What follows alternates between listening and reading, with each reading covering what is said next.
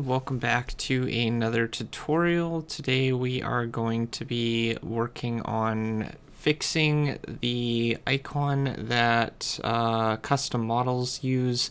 It's a 2D model rather than things that are in Minecraft, and I actually took the time to figure out how to create a fix for this issue. And it was just a matter of tracing where the blocks go in the models and stuff, but I'll show you guys how to fix it. Alright, so first thing is, I don't know if this is going to work on just regular blocks and stuff like that. I would assume it probably will, but I just wanted to show you that I did import a JSON file for a custom model for from Cubic. Alright, so what I've done is I've opened up the items JSON file that is generated when you create your block, and this is what the full file has in it. So I was going to see where it's basically in for a block like planks and how it's set up, and eventually it will lead you back to how everything is set up in Minecraft. So that's what I did. I went to oak planks and it just had a parent, which is basically it's inheriting things from block oak planks, which is a file.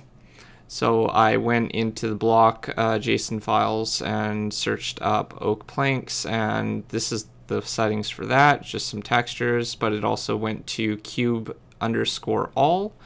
So I went there, and to cube, so I went there, and so on. I went finally, and it the links to the block to this file here. So this is what you need.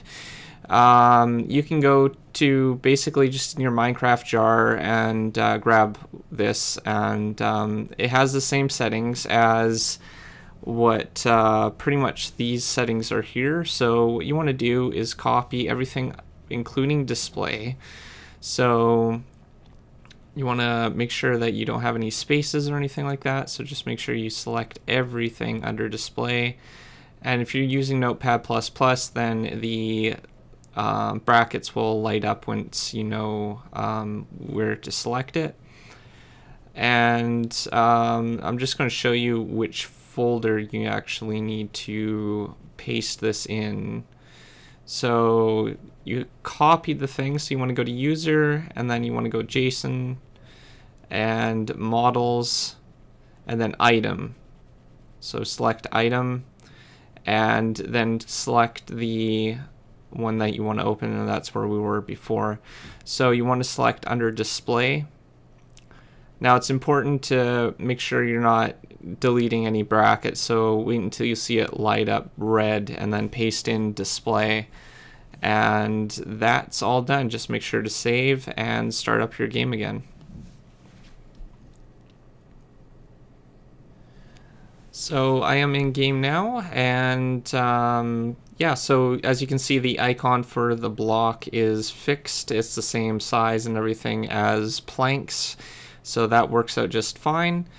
And if you hold the item now too, it also fixes how it was too large before and obstructing the view and stuff. So just pasting that whole section in will fix the model properties when you're holding the item slash GUI items and stuff. So outside of that, I hope this helped you. If it did, definitely drop a comment and subscribe if you're not already, and suggest anything in the comment section, and I will do my best to research and find solutions and help you with your issues.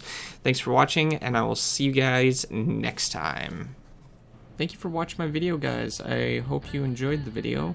If you're new to my channel, don't forget to subscribe and click that little silver bell for notifications. You can also go to my Google Plus page. I use that as a feed for all my new videos that I publish. If you want to go a little bit further in supporting me, you can also go to my website and do a one-time donation on the donation page, or you can subscribe to me on Patreon and get content earlier than anyone else on YouTube. If you have any questions, comments, or ideas, definitely comment in the comment section, and I'll do my best to answer your questions or comments. And if I don't get back to you right away, then I might be a little bit busy at the moment, but I will do my best to get back to as many people as I can, as with the time that I do have. Thank you for watching my video, and I hope to see you next time.